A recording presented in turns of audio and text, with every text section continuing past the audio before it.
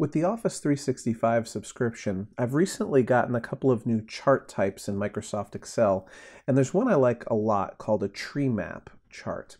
And what I'd like to do here is demonstrate not only how to make one of those, but how to get there. So as an example here, as you can see on my screen, I have a lot of data about properties that are being sold by my business, whether they're commercial, whether they're residential, how much they appraised for, how much they sold for, etc. And the major idea here is that, of course, this data is vitally important, but it's also at the same time completely useless, because when I look at it, I really can't figure out what are my most important elements, what takes up the most of my time, what takes up most of my revenue, those sorts of things. So in order to better visualize this, what I'm going to do is I'm going to use the new Treemap Chart type. And it's going to take something that looks like this, where you can see that every property is either residential or commercial. And then within commercial, there are some that are single tenant and there are some that are multi-tenant.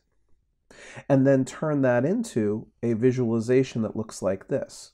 Whereas you can see on the left, everything that's green is commercial properties. On the right, everything that's blue is residential properties. So you can very quickly visualize the difference between what commercial means to our business and what residential means to our business. And then within commercial, you can see the difference between multi-tenant commercial property, single-tenant commercial property, and land that is designated for commercial purposes. And so you can very quickly get to the heart of what is the most important thing to our business and what is the least important thing to our business, or possibly what needs more attention so that it grows to become a bigger part of our revenue. Now, in order to make this chart happen, I have to be able to tell Microsoft Excel, these are, number one, the categories that I'm looking for of commercial here on the left and residential here on the right. And then, number two, I need to be able to tell it the subcategories, multi-tenant, single-tenant, and land within the commercial properties, and multifamily, condominiums, and land within residential properties.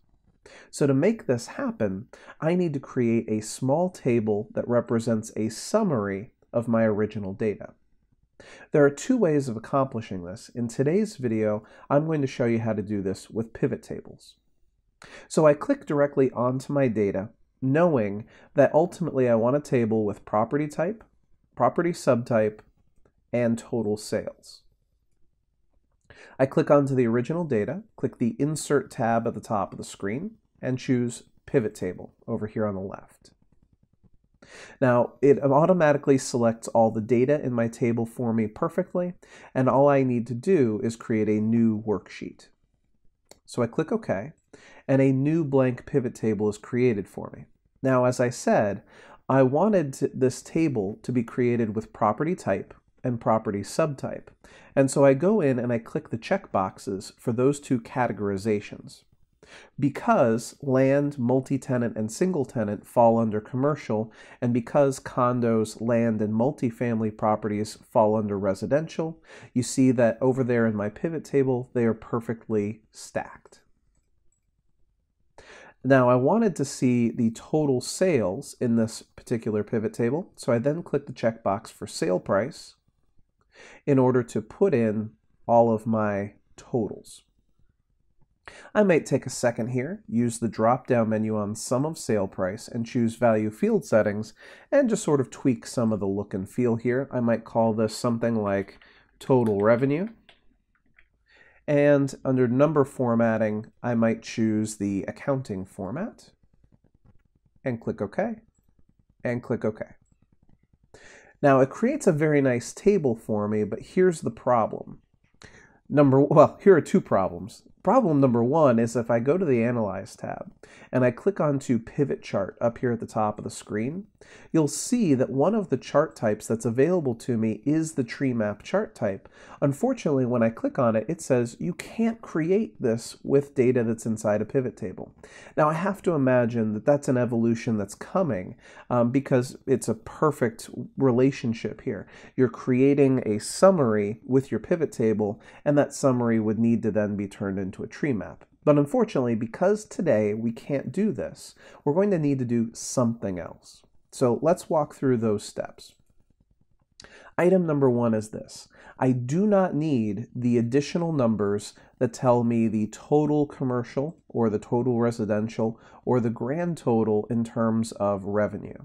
So I will take those off by going to the Design tab at the top of my screen, going to the Subtotals drop-down menu and choosing Do Not Show Subtotals, and going to the Grand Totals drop-down menu and turning that off for rows and columns. So now I have a simpler pivot table that only has the raw numbers I'm looking for. Unfortunately, though, as far as Excel is concerned, it doesn't understand that residential is dominant over condominium just yet. I need to go with two additional steps. The first additional step is the Report Layout drop-down menu, showing this in tabular format, which will put residential and commercial alongside land and condominium, which is good. But unfortunately for our ultimate goal here, commercial is not repeated for multi-tenant and it's not repeated for single tenant. So again, I go to Report Layout and I tell it, repeat those item labels for me so I get that same thing over and over and over again. So I click on Repeat All Item Labels, and that's what we're looking for right there.